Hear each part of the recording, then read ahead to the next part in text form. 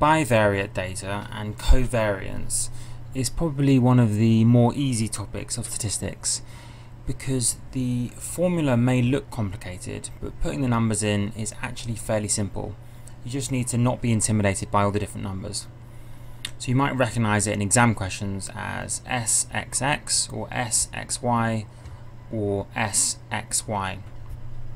It's basically measuring how, as one varies, does the other vary? How varied is the data, essentially? So let's take this question.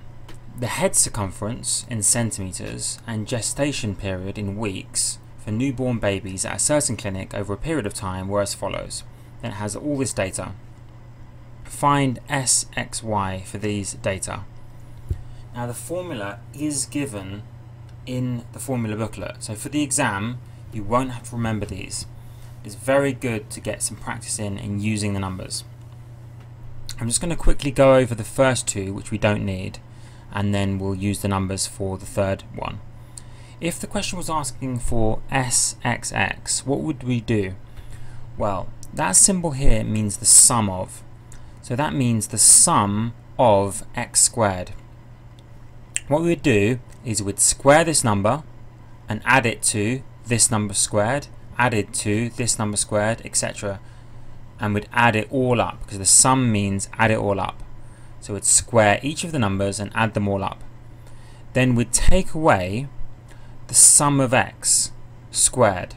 Now notice the difference. This was x squared, each of them, and then you'd add them all up. Here, you add them all up first. It's very important. It's very different to this one. You add them all up first, and then you square your answer. Notice the big difference. Here, you square it first and add them all up. Add up all your answers.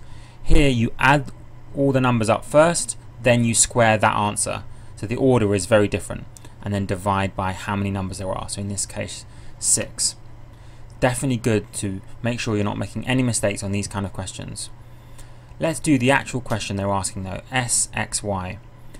What does it mean? It means the sum of x times y.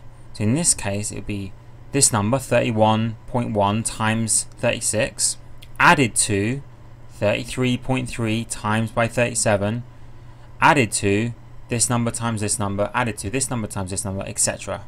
And you'd add them all up. And that's how you do the sum of x times y.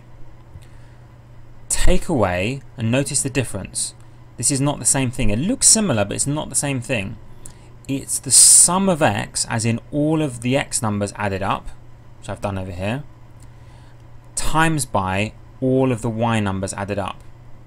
So that's the one thing to learn from this video, is the difference between this, and the difference between this first section and this section. Big difference. So let's put the numbers into the formula. I've times it all out, added it all up, and I've got this number. For the sum of x, I got this. For the sum of y, I got this, and you can check my answer. And so because they're next to each other, that means I times them, and I divide by n. N is just how many each one's got. Okay, they should have the same number, so they've both got 6 numbers. It's not 12, not the total of all the numbers, it's just what each one's got. So each row has 6 numbers. So divide by 6.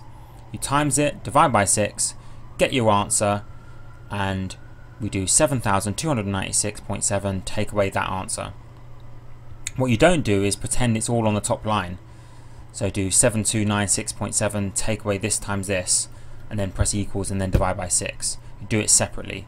Work this one out, and then do this number, take away the other number, and that will be your answer.